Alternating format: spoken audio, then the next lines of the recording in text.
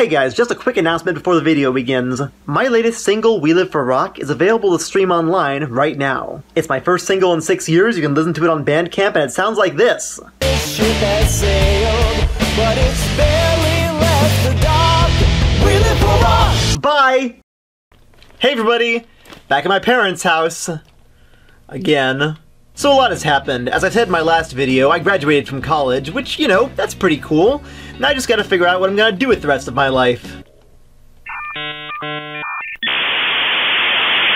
But I'm here for now, and hey, with everything about my life and the world that's changing, it's good to know that there's always one thing that will remain constant. Man, censorship is stupid! I've already talked quite a bit about censored lyrics, and honestly, I don't see that as a series I'll continue unless I manage to find 10 others for a third video. But there's one thing I haven't talked about: album art. After all, album covers usually have a lot of thought put into them. They're meant as a first impression for the album, a sneak peek into what kind of experience the listener will be getting into, something to draw people in so they can listen to the music itself. An album cover isn't like a book cover or a movie poster where it is likely to change with future releases. It's more like a movie's title. It is almost as intrinsic to the listening experience of the album as the music itself. There's a reason why so many great album covers become iconic in their own right, and conversely why so many bad album covers have entire YouTube series picking them apart. Album art is essential to the album itself, and once it's out there, it's not something you can simply change. Right?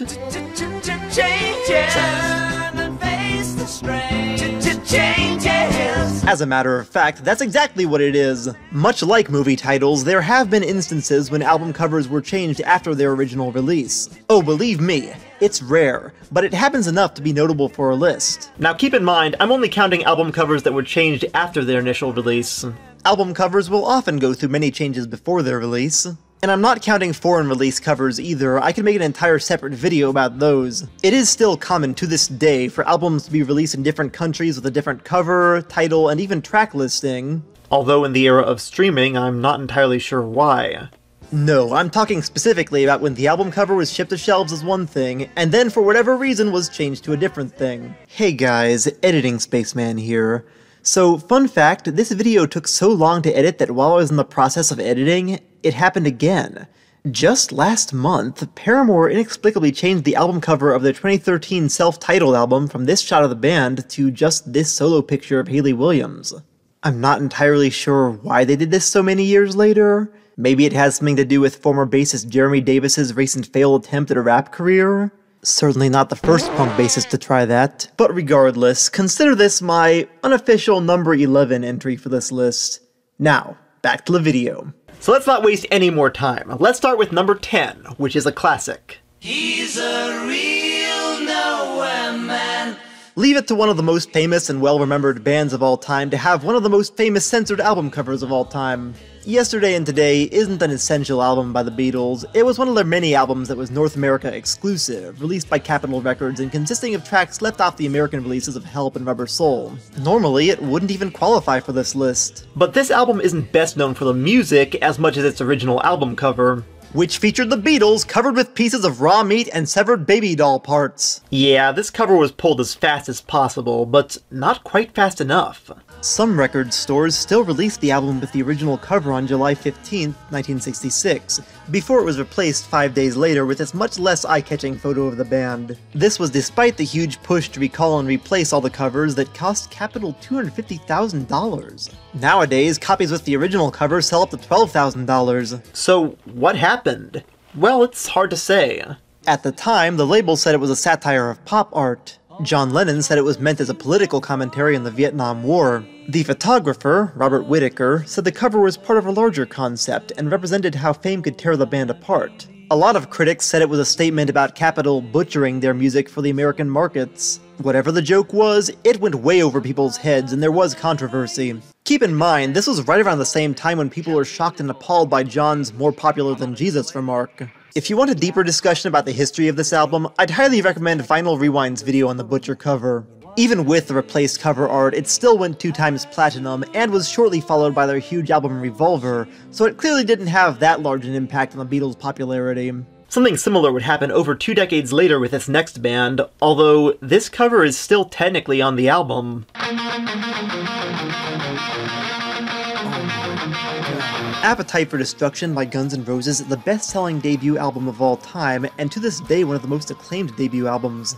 The album would sell 18 million copies in the US alone and 30 million worldwide, but when it was first released, they were still just a small metal band, and the album drew some outrage with the original cover art. Now, you may be wondering why the cover features a weird crab monster attacking a robot that's clearly had his way with this young woman. But believe it or not, this cover dates way further back than 1987. All the way back to 1979, in fact, when cartoonist Robert Williams released his folio, The Lowbrow Art of Robert Williams, which featured a familiar image on the cover. This painting was, in fact, titled Appetite for Destruction, and while Williams remained more of an underground artist, by 1987 he'd gained somewhat of a cult following, including from Axl Rose. When these people originally approached me, they were unheard of, and I considered them to be just another punk rock band that comes to my door wanting artwork. I love the artwork and the talent that was involved in it, and I think that since it was such an outrageous picture... Yeah, this seems like the type of edgelord stuff Axl would be into. There have been attempts to explain this cover, saying the robot represents the industrial system metaphorically raping the environment,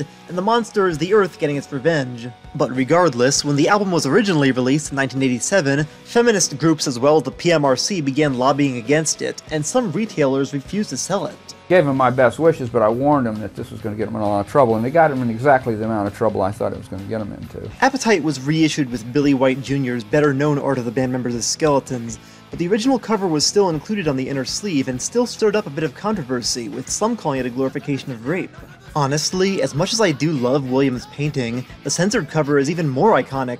It fits way better with the vibe of the album and helps cement the band as rock legends. Some artists are pressured by the label or moral guardians to change their covers, but others just change their cover on their own accord. Case in point, Animal Collective. In 2005, experimental pop band Animal Collective released their album Feels. It received critical acclaim and did well with fans, and the next year they followed it with People, an EP of songs recorded during the Feels sessions. I'm not entirely sure what's going on with the cover of this one. It appears to be done in the same art style as Feels, a tribute to the works of artist Henry Darger, but it's a lot more basic, showing two children with a black nanny and... okay, we have to talk about that. This is a portrayal of a mammy, a black stereotype that other reviewers or essayists who are much more qualified than me could probably talk about in much greater detail. And when you view the title combined with the caption at the bottom, people always got to watch them at the end.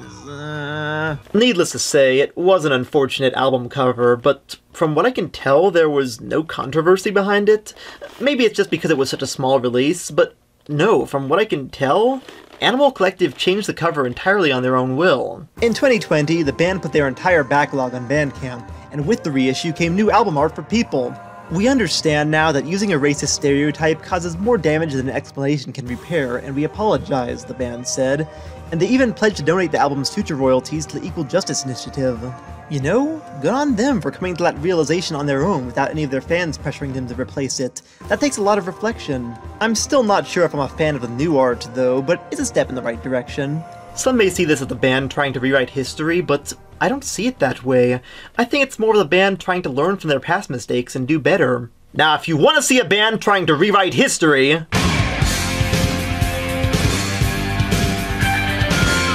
oh boy, we're talking about Kiss again. As I said in my last video, when Kiss released Creatures of the Night in 1982, they were at a low point in their careers. The album is beloved by fans now, but at the time it didn't do well because fans were still reeling from Music from the Elder, so a year later the band made the surprising decision to remove their makeup and show their real faces to the world. The move went okay, all things considered.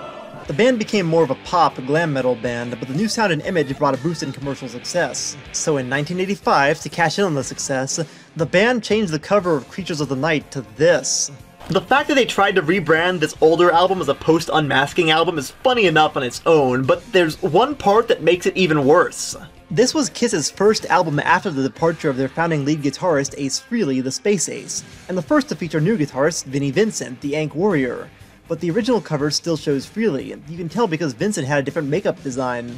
However, the 85 cover shows then-current guitarist Bruce Kulick, who also didn't play on the album. These guys had two chances to make an album cover that actually showed the guitarist who played on the album, and they botched both of them. That is hilarious to me.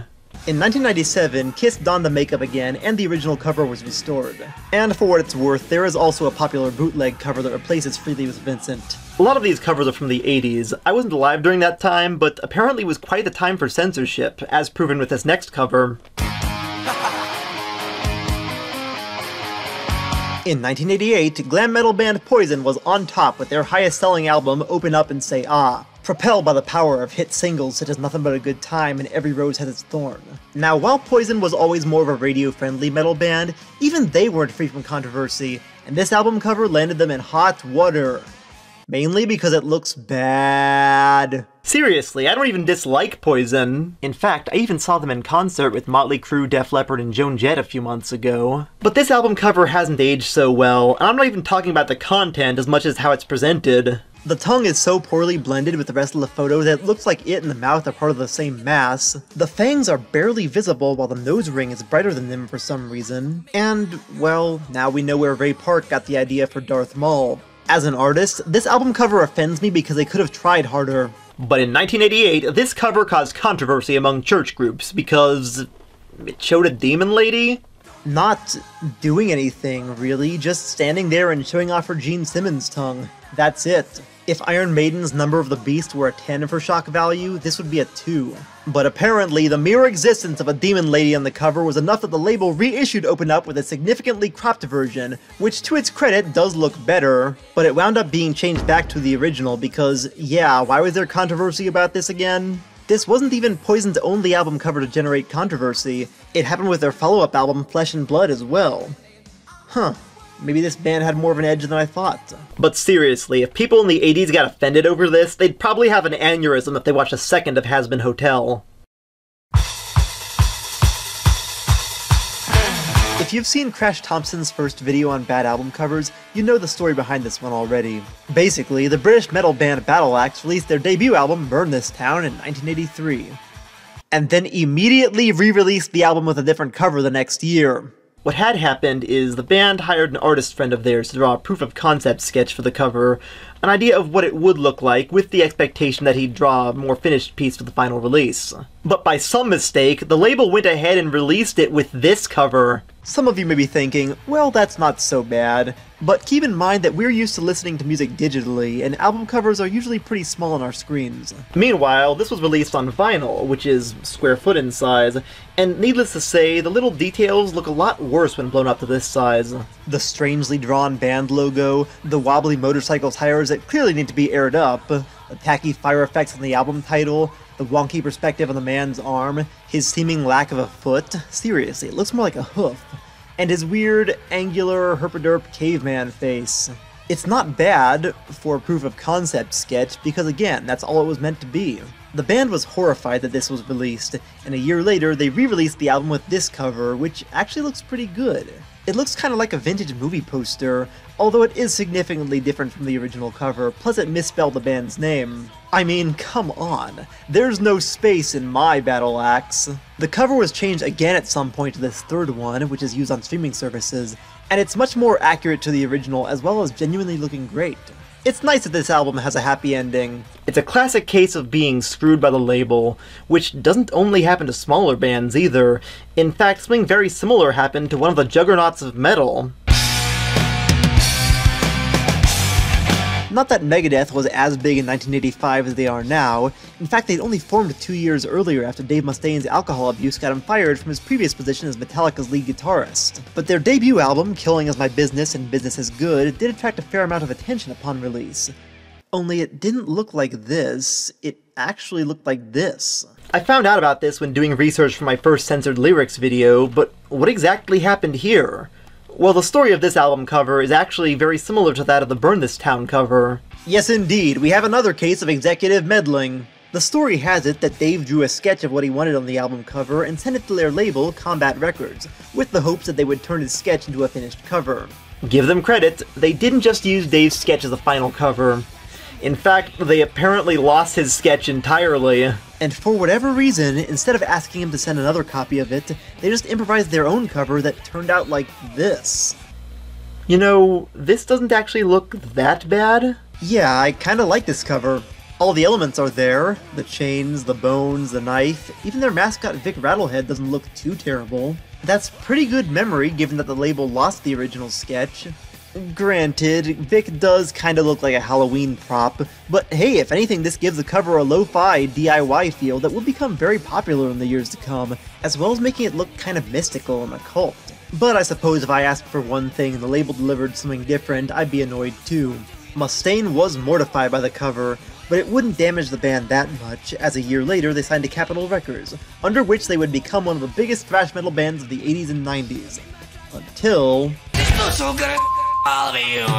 Well, if you've seen my worst censored lyrics video, you know how this turns out. In 2002, Killing Is My Business was given a complete remaster, along with a censored version of These Boots. And with the remaster came a new album cover that looks much closer to Dave's original design. It's nice that he finally got a cover that he was satisfied with. Or did he? Because in 2018, Killing Is My Business was remastered again with yet another new version of These Boots, this time with Lee Hazelwood's original lyrics, and was given yet another new album cover, this time with more muted colors and a darker palette. Heck, this story may not even be over. We could see a fourth cover for Killing Is My Business released in the future. Who knows at this point? Most covers on this list were changed within a year of the album's original release, but this one was changed 17 years later, which begs the question, how late is too late to change an album cover? Try 3 decades.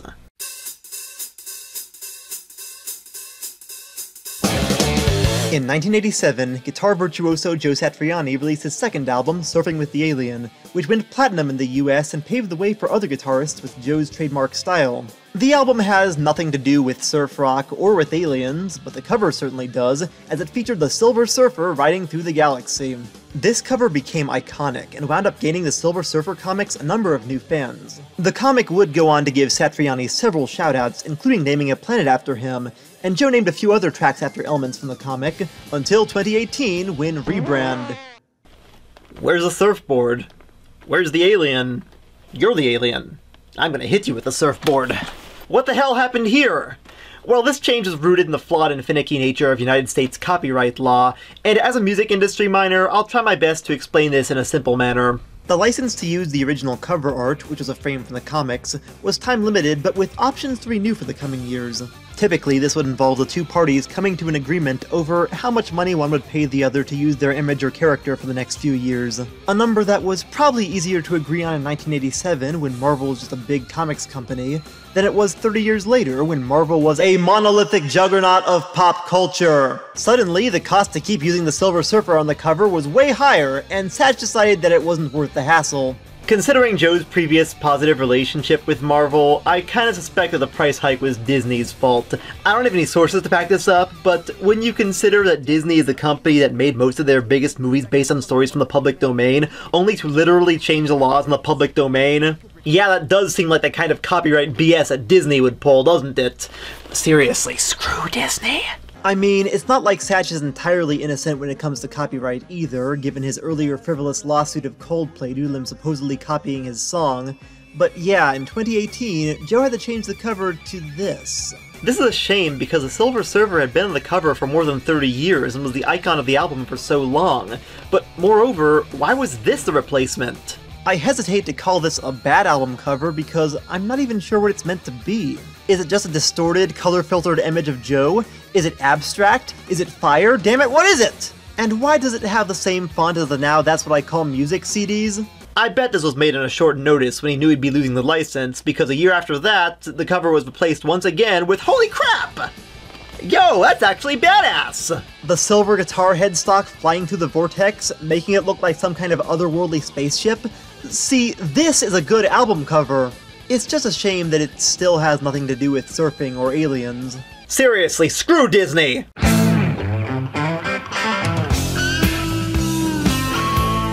So far in this video, we've been having a lot of fun talking about these covers, but these last two are a lot more serious in nature. I had a hard time deciding which one would be number one, but I'm going to try to treat both of them with respect they deserve. In 1977, Lynyrd Skynyrd released their fifth album, Street Survivors.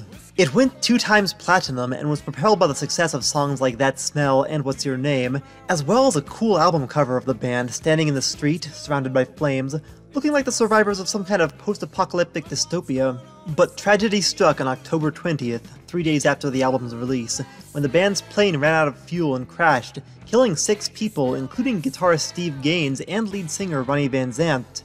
This brought the band to a screeching halt, and suddenly, the original cover was a lot more tasteless than they probably intended. The label quickly changed the cover to this picture of the band amidst a black backdrop, and absolutely no one could blame them. As cool as the old cover had been, it felt far too reminiscent of recent events. The band would eventually restore the original cover 30 years later, after enough time had passed, but even before it was restored, this cover wasn't unknown or anything. Skynyrd was a popular band. They had fans who bought the album and circulated copies with the original cover. And of course, the conspiracy theorists hopped on board. The most popular claim is that the flames only touch Ronnie and Steve, which is proof that they faked their deaths, or that their deaths were planned in advance.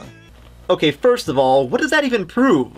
If someone wanted to kill someone else, or fake their deaths, then logically, why would they leave cryptic hints in their album cover for people to find? And secondly, have you even seen the cover? Yes, the flames are touching Steve and Ronnie, but they're also touching everyone else. The entire place is on fire. I mean, look at this guy, his dick is on fire!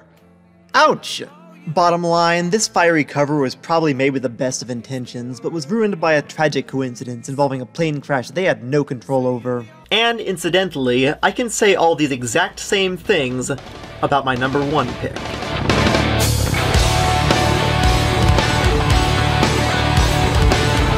You had to know this was coming, right? And if you somehow don't know about this cover, oh boy, this cover was out for a day, and it still became one of the most notorious Change album covers of all time. Little background. In 1992, Dream Theater released their sophomore album Images and Words, which featured the epic song Metropolis Part 1, The Miracle and the Sleeper. In 1999, they followed that track with an entire album, Metropolis Part 2, Scenes from a Memory, a reincarnation-themed murder mystery rock opera. The following tour lasted until 2000, and the show in New York, featuring actors in a gospel choir, was recorded and would be released the following year as live scenes from New York. Just one issue. This album was released on September 11th, 2001. It was bad enough that this album was released on 9/11, although it was far from the only album released that day. But the fact that it was recorded in New York and featured this cover art originally, yeah, that's a whole lot of yikes. I mean, I get what they were going for. It's a reference to the Images and Words cover with the heart on fire, but it's an apple on fire representing New York, or the Big Apple. I'm sure they meant it metaphorically, like they're gonna set the town on fire with their music, but then if that wasn't bad enough, they included the Twin Towers in the flames. Give street survivors this, at least that was a few days before the accident. This album cover aged badly on the day of its release. This has to be the mother of unfortunate coincidences. Unless, maybe, Dream Theater did 9/11? Nah, it was just a bad coincidence. Nothing more, nothing less. Keep in mind, album covers from major artists are typically planned out at least a month in advance. They have whole teams and spend thousands making the covers look just right. If the cover's gonna be changed, it has to be for a damn good reason. Live Scenes from New York was pulled immediately and was later re-released with this cover. Honestly, the controversy about the original cover may have given them free publicity. Copies of the CD with the original cover are now valued as collector's items and have sold for hundreds of dollars, and the album charted in several countries and managed to sell over 28,000 copies after its re-release. Pretty good sales for a live album from a prog band. Well, that's my list. Do you know of any other album covers that would change after release? Leave them in the comments below and I'll catch you next time. But wait, I hear some of you say, aren't you gonna talk about the Scorpions' Virgin Killer cover? I mean, that's one of the most notorious Change album covers in history. It attracted controversy as recently as 2008. I mean, come on, you have to talk about that album cover. No, I don't.